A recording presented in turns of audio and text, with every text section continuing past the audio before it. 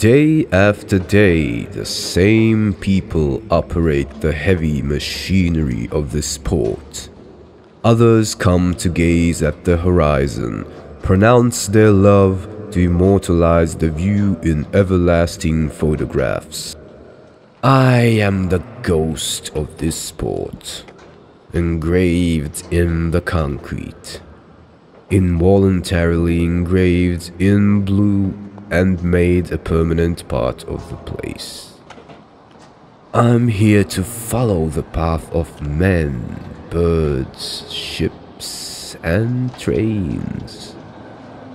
No, I don't complain, but among the monotony of everyday life, some questions creep up and find their place in my mind. How did I come to be? Who placed me on this wall? Why on this wall, in this port? Why am I here? I wonder, all these people working day after day, do we all have the same questions in our minds?